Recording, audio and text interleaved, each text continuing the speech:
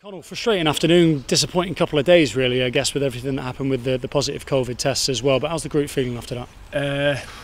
I don't want to say deflated, you know what I mean? We know we haven't done well today. We know we've let that one slip, especially taking the lead and stuff, and we're conceding goals at the minute, which personally I'm not very happy with. You know, I've made an error there for the third, and we're conceding too many dead ball situations and stuff like that, which I think we need to, as a group, not just defensively, I mean the whole team. We need to rectify that as soon as possible, really, and really start getting back to how we were at the back end of last season, with clean sheets, being hard to defeat, and just generally doing the nasty side of the game, right.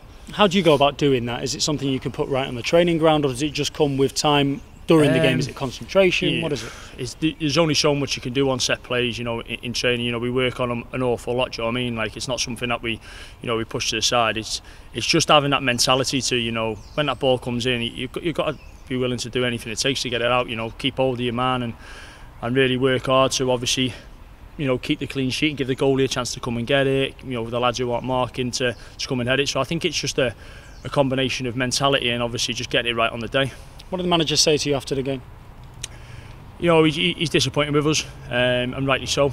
We're disappointed with ourselves. We've got a group in there of lads that we want to do really well, and we want to push this club up and have a really good season. And I think we haven't done ourselves justice today. We've had spells again in the game where we looked unplayable, and then we're just letting ourselves down with the nitty gritty side of the game, the set plays, and the third goal. I'm very disappointed with the third goal, especially for myself. Like, do you know what I mean? It's not something I can just skew over. But we've just got to pick ourselves up now. We've got a fresh week next week, so we can prepare well. It's a break from the league. Got obviously the FA Cup coming, so I think we needed a good week, put this behind us, and then we go again on Saturday. How did you feel when you heard that some of your teammates had tested positive?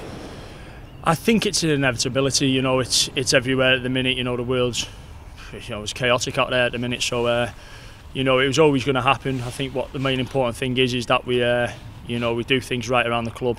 The wearing the mask, the keeping the social distance as much as you can. So just try and minimise the the risk of it spreading. And I think the club's doing a great job with that. Does it worry you? Me personally, no. I had it before the playoffs at some point when we were in lockdown.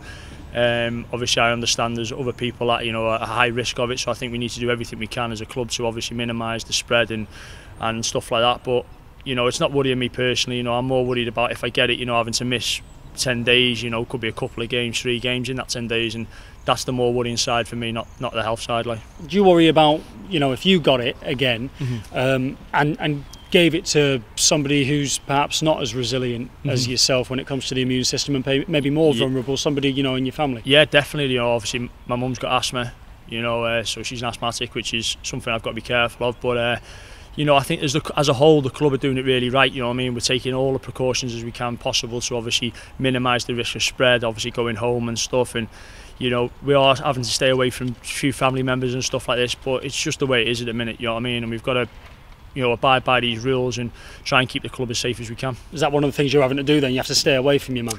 Yeah, obviously we got tested Friday. A lot came back negative. We had a few positive, but you've just got to do it right. It's hopefully next couple of months it'll calm down again and we can get back to a bit of normality once the cold weather's out of the way. But we're just concentrating on trying to keep it down in the squad, because we don't want what happened today to try happen again. We've lost 4 lads there today, 4 or 5 lads, and it just limits the options for the weekend. Do you know what I mean? We've got a very strong squad, and I thought the team we had out today was more than capable of going on to win that match. But I think it just gives, when you've got the full fit squad there, you've got so many options to come off the bench, change your formations and stuff, and I think we just lacked that today because of the personnel obviously that were out. I've seen other teams postpone games due to positive tests in the group. In hindsight, could that game have been postponed today, or do you think that team's good enough no matter what? No, I think the squad's more than good enough. The gaffer's shown full faith in us in the game today, to keep it on and stuff. And me personally, I feel like we've let him down a little bit, but there's no way we was going to postpone the game. The squad's strong from back to front. We've got players in all sorts of positions. 2 at full back, 4 at centre back, midfielders, forwards that can come in. So I think it'd have been an injustice to the lads that have stepped in if the game had been postponed.